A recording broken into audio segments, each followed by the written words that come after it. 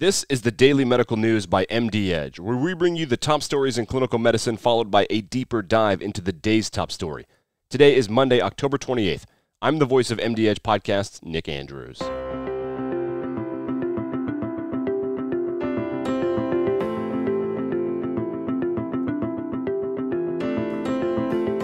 Remember, if you want to learn more about any of the stories you hear in the Daily News, you can find links to each of the sources in the podcast notes. Before we start today, we'd like to ask for your help in making this podcast better. Please take a moment to complete our short listener survey by following the link in the show notes. We would greatly appreciate your feedback, and of course, we appreciate you joining us for the top stories in clinical medicine. Coming up later, the National Academy of Medicine has released a report with recommendations on fighting clinician burnout. But we begin today with the report from the House Energy and Commerce Health Subcommittee regarding the Affordable Care Act. The Trump administration apparently plans to ensure Americans have access to health insurance in the event that the ACA is struck down, but officials involved refuse to share any details of that plan. CMS Administrator Verma said that the president has made it clear that there will be a plan in action to make sure that Americans have access to care. Ms. Verma spoke and answered questions at a House Ways and Means Health Subcommittee hearing last week. She did say that CMS does not have a plan in hand at this moment and dodged questions regarding those details. The committee followed partisan lines. Republicans asked questions that allowed Ms. Verma to highlight some actions that CMS has taken under her leadership, while Democrats pressed for details of the alleged plan. You can read more about this, including quotes from some of the legislators, by clicking the link in the show notes.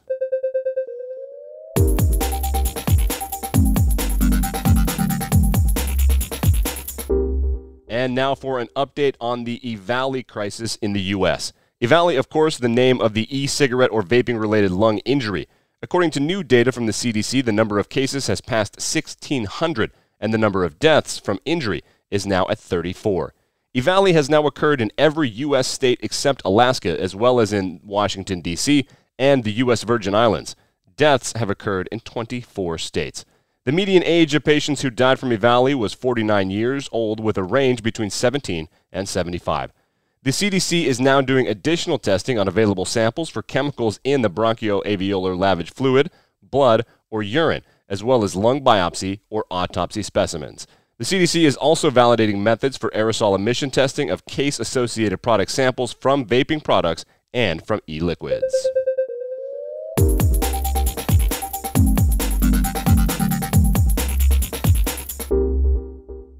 Patients with COPD who received opioids or benzodiazepines had a greater risk of hospitalization for respiratory-related adverse events. This is according to new research published in the Annals of the American Thoracic Society. In addition, the risk of hospitalization because of respiratory events for patients with COPD was greater when opioid and benzo medications were combined compared with patients who did not take either medication. Researchers performed a case control study of more than 3,200 cases of COPD.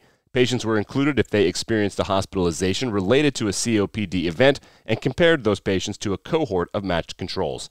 The researchers report that in the 30 days before COPD-related hospitalization, the use of opioids was associated with greater likelihood of hospitalization. That was also true for the use of benzodiazepines. And when patients used both opioids and benzos, those patients had a significantly higher risk of hospitalization compared to patients who did not use either.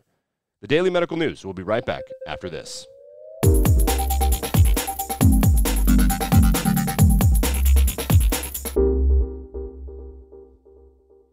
Welcome back to the Daily Medical News. I am Nick Andrews. The novel drug bremelanotide shows promise in acquired female hypoactive sexual disorder. This is according to the results of 2 randomized controlled trials, as well as a 52-week open-label extension study that was published in Obstetrics and Gynecology. Bremelanotide is an analog of the endogenous neuropeptide alpha-melanocyte-stimulated hormone. It received FDA approval for this indication earlier this summer. The 2 separate, identically designed trials combined more than 1,200 premenopausal women in monogamous relationships with acquired hypoactive sexual desire disorder. They were randomly assigned to receive either bremelanotide or placebo. The women who received the trial drug experienced significant improvements in female sexual function index desire domain scores. The most common adverse events were nausea, flushing, and headache.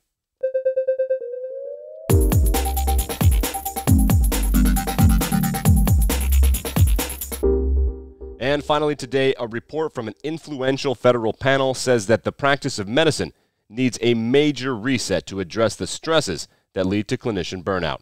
Burnout is now a condition that is estimated to affect between 1/3 and 1/2 of clinicians in the United States. Last week, the National Academy of Medicine released a report titled Taking Action Against Clinician Burnout, a Systems Approach to Professional Well-Being. Pascal Kerry is a PhD and professor of Industrial Systems Engineering at the University of Wisconsin Granger School of Engineering. She is also the co-chair of the National Academy of Medicine committee that produced this report. Dr. Kerry says that this is not an easy process and that there is no simple solution. The NAM report assigns specific tasks to different participants in healthcare through an approach that has 6 goals. The first goal, create a positive workplace. The second goal, address burnout in training and in the early years of being an attending. The third goal, reduce administrative burden. The fourth goal, improve usability and relevance of health information technology. The fifth goal, reduce stigma and improve burnout recovery services. And the sixth goal, create a national research agenda on clinician well-being. Dr. Christine Castle is co-chair of the NAM committee that produced this report.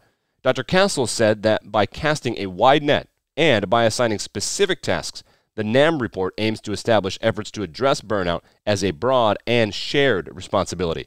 Dr. Castle noted that it would be too easy for different medical organizations to depict addressing burnout as being outside of their responsibilities. Previously published research has found that between 35% and 45% of nurses and physicians in the U.S. have substantial symptoms of burnout. The range of burnout among medical students and residents ranges between 45% and 60%. The report pointed out that many clinicians describe EHRs as taking a toll on their work and their private lives. Previously reported research has found that for every hour spent with a patient, physicians spend an additional 1 to 2 hours on the EHR at work, with additional time needed to complete the data entry at work, at home after work hours. And that concludes this edition of the Daily Medical News. For MDedge, I'm Nick Andrews. Don't forget, you can find links to the stories in the podcast notes, and please, if you have a moment, take our listener survey.